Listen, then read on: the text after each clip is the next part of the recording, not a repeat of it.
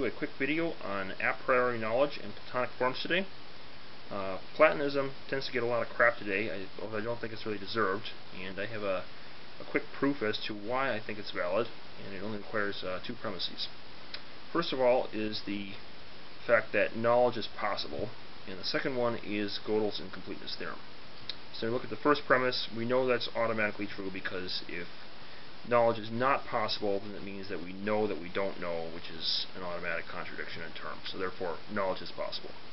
Then Godel's incompleteness theorem states that we can't prove a system from within itself. You can't have any system is going to be either incomplete or inconsistent, and you can't be both complete and consistent at the same time. And so, example of this, how this works, is let's say you have a system of elements A through I, and you can prove I and H in terms of G, you can prove F and E in terms of D, and then you can prove D and G in terms of A, B, and C. Well, now, let's try and go down farther and you try and prove A, B, or C in terms of one of the other two. You automatically end up with a tautology. All you have left is two elements in your system. The system becomes tautologous and circular, and there's no more elements in the system to explain the remaining elements with. And so because of that, you have to prove A, B, and C from outside of themselves.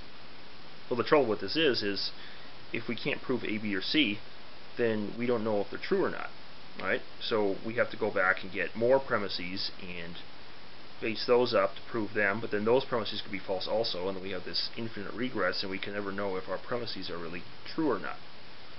And so the only way around this, because we know that knowledge is possible, and if we have this infinite regress, knowledge is not possible, the only way around this is if we say that the premises just sort of terminate at some point at a priori foundation. So we know, G and H and all the other elements because we know that A, B, and C are a priori true to begin with.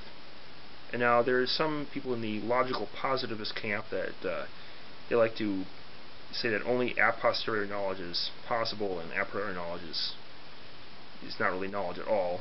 The trouble with this is you can't prove positivism from within itself. That violates Godel's incompleteness theorem.